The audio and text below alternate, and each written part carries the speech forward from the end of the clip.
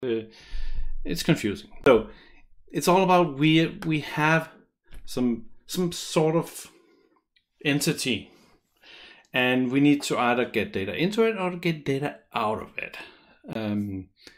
And the first one, and one of the oldest one, are streams. So if we have an in-stream, we can read data from the in-stream, so means that we're getting data out of a stream. If we have an out-stream, we can write data to the stream and thereby getting data into. In this case, it could be a blob or some other construct where you need to get either data out or data in. So data out of a stream, you read from the stream. From the in-stream data into the stream, you write to the outstream. In, read, out, write.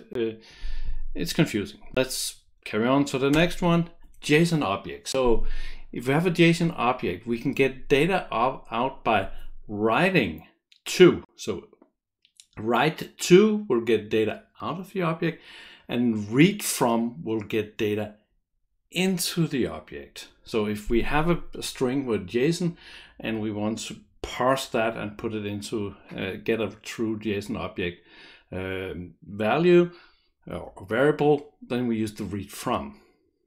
Okay, let's continue. An XML document.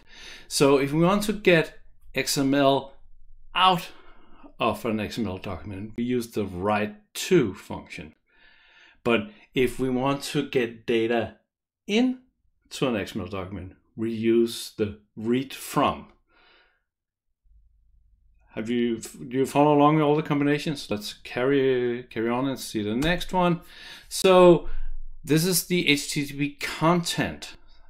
So if we want to get data into this, we now use write from. So now we're getting data into the content through a function called write from. But if we want to get it out again, we use the read as. Confusing? Let's go on. And the last one in this small list of different data is the BigText. BigText. That's a hard one to say.